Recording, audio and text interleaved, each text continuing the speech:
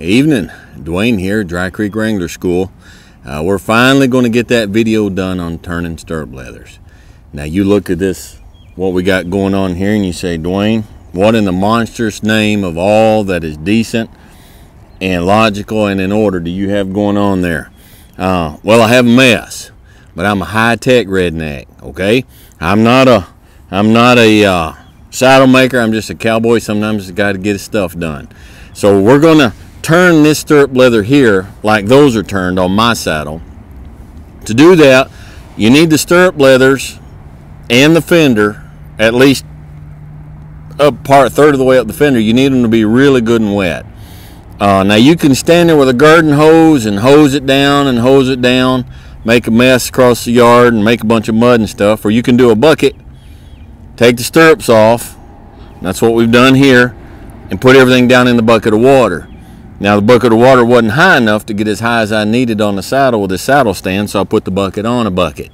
All right, and so hopefully there's not a hole in the bucket in the boat in the bottom of the sea or something like that. That's what we got going on there. So to do this, you need water to be able to wet the stirrup leathers and the fenders, and you need strings.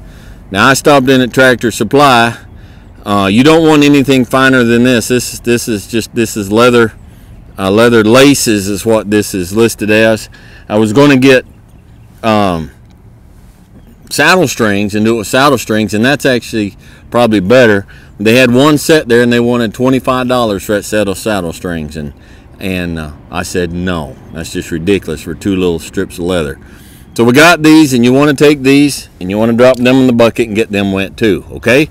So while this is soaking, we're going to talk about this. Now, if you're not mechanically inclined, and by mechanically I mean you just don't do stuff with your hands, you're just not that into that, which is fine, and you just want to find a way to turn your stirrup leathers the easiest way possible. Now, well, let's just go back to the beginning. Why do we want to turn our stirrup leathers?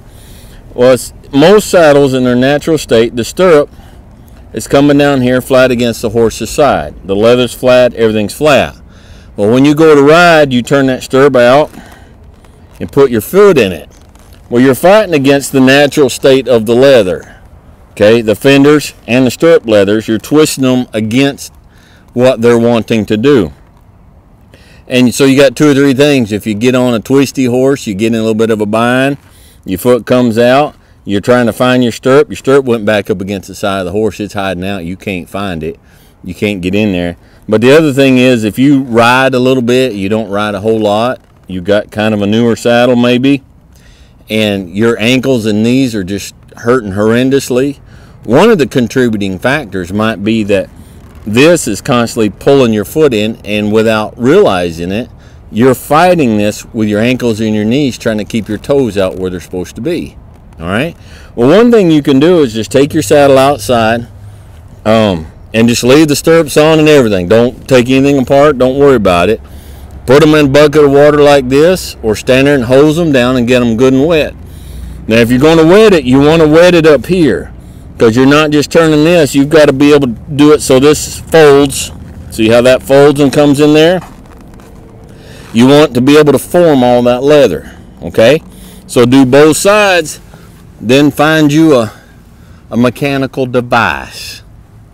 And now the measurement of this is very scientific and it's very specific. It's got to be about yay long. Okay? So find you a yay long device and come in here and turn your stirrup leather and come in from the back side and just run it through. Now this is as simple, you guys probably already know this, but there might be one person that's really new and they hadn't picked up on this yet. So I'm doing this for you. Do the same on the other side. Put that stick through there. Put the saddle back in the tack shed or in the house or wherever you keep it. Let it dry. And just leave the stick in there until next time you go to ride. You go to ride, pull the stick out, ride.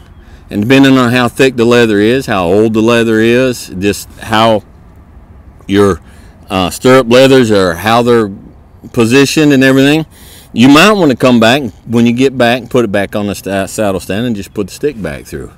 I've had old saddles before that were I did not want to go through that process just because of the age of the saddle or different things, but they were pretty stiff, and so when I kept them on the saddle stand in the house, I normally keep my good saddles in the house. I kept the stick in them all the time.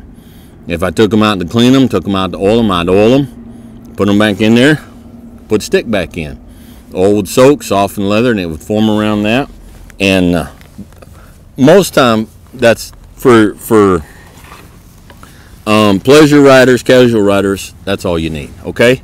But now if we want to go a bit further, we've got this soaked pretty regular, so I'm going to get my bucket out of the way, pull that out, reach in there and get me a string.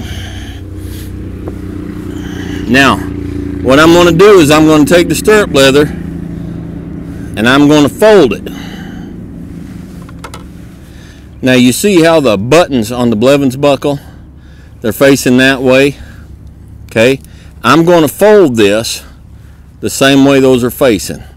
Now you can tell here that I've got this leather really wet, so it's folding really good. If you go to fold this and it only folds about that far, put it back in the bucket. It's not wet enough, okay? It needs to be wet enough so the leather is really soft and just folds right up in there, okay? Then take your string.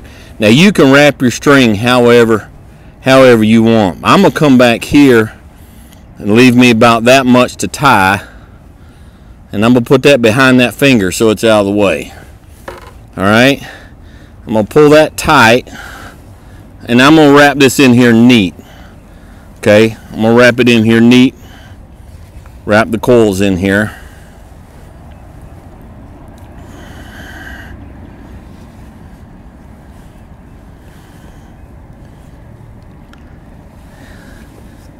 Now we got everything wet so that when it dries, I'm going to double up on my coils and start coming back up to my other piece. So that when everything dries, it's all going to dry in place, and it's going to dry in that shape and in that position, and it's just going to stay there, okay? Now that's enough. That ain't going anywhere. And then I'm just going to tie it off. Now what kind of double fancy buckaroo cowboy knot am I going to tie? I'm just going to tie a granny knot. That's all I'm going to tie. Why? Because that's all I need to tie. It ain't going to come out. Now when I get everything said and done, I'll just go ahead and do that now. Pull out my handy dandy buck 110. Get rid of my danglies. Right, so now we're going to put the stirrup on. We're going to twist that, okay? And we're going to come in here. Now before, these Blevins buck, it came up the back side and came in. So now we twist it and we're coming in this side. Okay?